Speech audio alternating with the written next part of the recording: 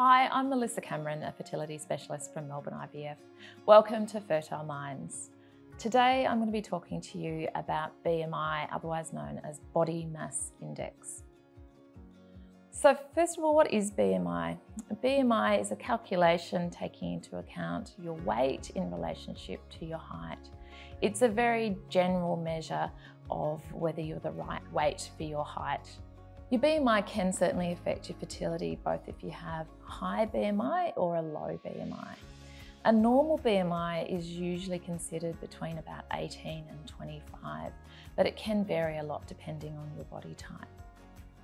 How can BMI affect your fertility? If you're at a high BMI, it can affect ovulation and cause irregular menstrual periods. It can also affect sperm function as well. But importantly, having a high BMI can also be associated with other medical conditions such as high blood pressure or diabetes, to mention a few, and these independently can also affect your fertility. So the first step is to have a consultation with your fertility specialist to talk about your individual health needs. If you have a high BMI, we often work in a multidisciplinary team with dietitians, exercise physiologists, general practitioners as well, to help look at the aspects of your life that you can improve in order to help improve your fertility. And it's important to realise that a small change in your BMI can really do wonders for your fertility. We're not talking about making major changes, just even a change as small as 5% in your weight can improve ovulation and also improve sperm function and increase your chances of getting pregnant. I think it's really important not to make sudden major changes to your weight. We're really aiming for a healthy lifestyle that's maintainable, for slow gradual changes so that you don't shock your body into having a lot of weight loss or a lot of weight gain.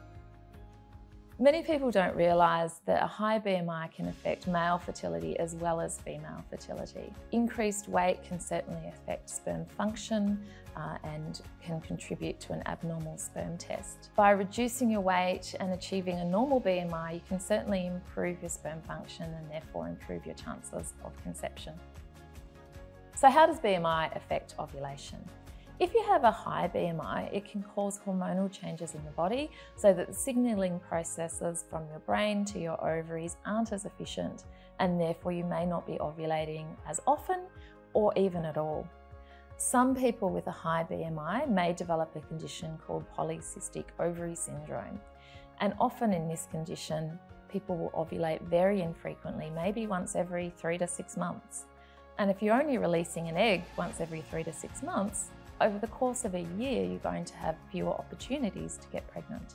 Similarly, having a low BMI can also cause hormonal changes and again affect the signalling function from the brain to the ovaries and stop the ovaries from ovulating. Like having a high BMI, if you're not releasing eggs, it can make it much more difficult to get pregnant. When it comes to your chances of conceiving, controlling your BMI is one area that you actually do have control over, and you can feel so out of control when it comes to fertility. This is often a time where you can really make yourself as healthy and fit as possible and know that you're always doing something really good for your fertility, but not only that, but your chances of having an ongoing, uncomplicated pregnancy and a healthy baby as well.